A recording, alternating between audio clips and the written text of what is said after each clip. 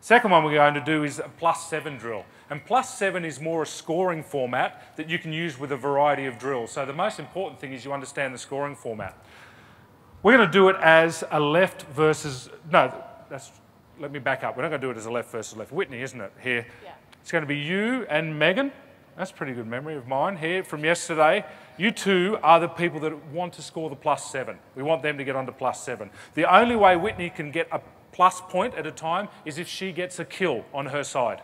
If anybody else on her team kills the ball, it's a wash. If anybody on the team, including Whitney, makes an error, anybody, she gets the error. She gets a minus. She goes back. And it's the same for that side. And this is just left versus left. Now, the setter could set the left side player every single ball if they wanted to. It'd probably kill them. So the setters have got to be smart in working out when sometimes to give the left a little bit of a break and set somebody else.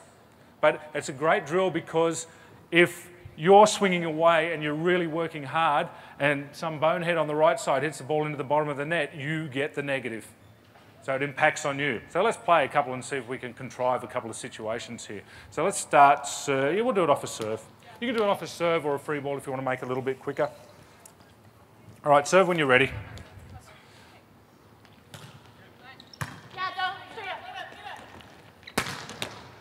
Is that in? Yeah. In. So Whitney would be on +1.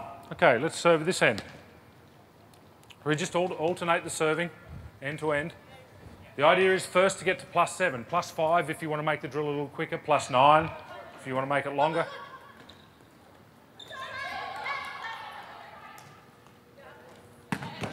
Oh, so she's made a hitting error. That's a minus to Whitney. She's now back on 0. She was on +1. She's now back to 0. And this end serving. New server.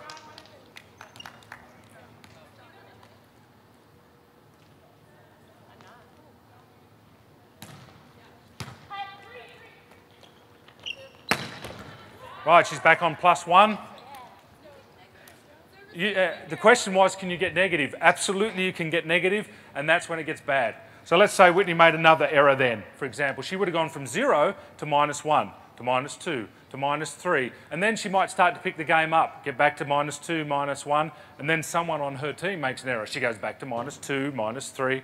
So errors count for the hitter. Kills have to be made by the actual hitter to score the point. Anyone got a question about that? You understand that's the scoring format. And why that's important is you can apply that to any drill you want to. So here we just did 2 left side hitters playing each other. You could have 2 middles playing each other. You could have, let's get set up here so we're in a 5-1 with the setter in the front row. Now we're going to set this drill up. It's +7. And it is the left and the middle on this side. And the setter has to get both of them to +7 for this side to win. Or conversely, the same on that side of that. So let's start. Well, I'll put them in as a free ball this time, make it a little quicker. So it's the setter, the middle. Oh, so that's a minus over there. So because it's a hitting error, both hitters get a minus on that side. So they're now both on -1. You guys are on 0. Here we go. Free ball.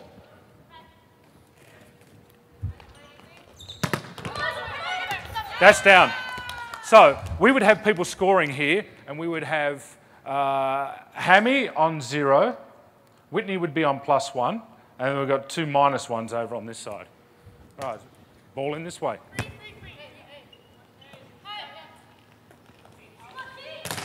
Oh, another one.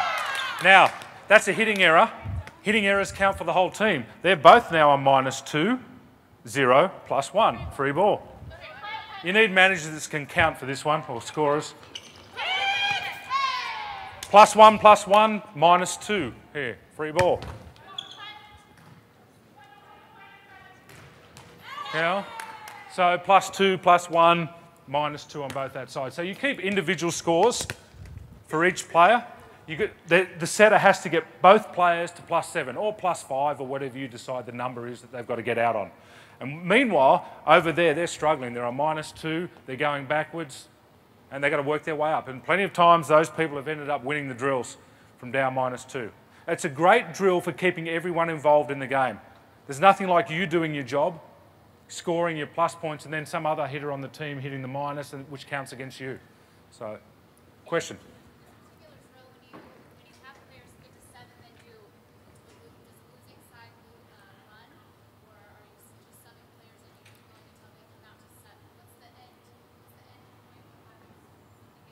Okay, the question was, what's the end point when somebody gets to 7?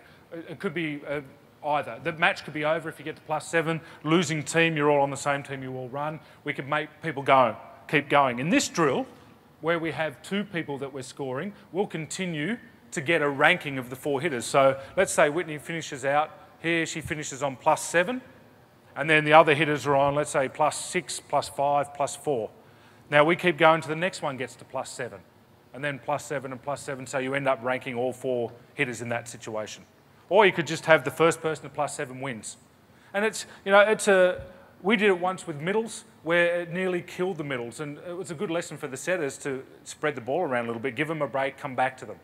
So there's a lot of aspects to this drill, but it's the scoring system that's the thing. The drill, you can just do however you want. We've done a back row and middle, a back row and left front. They're the only 2 that are in the game. So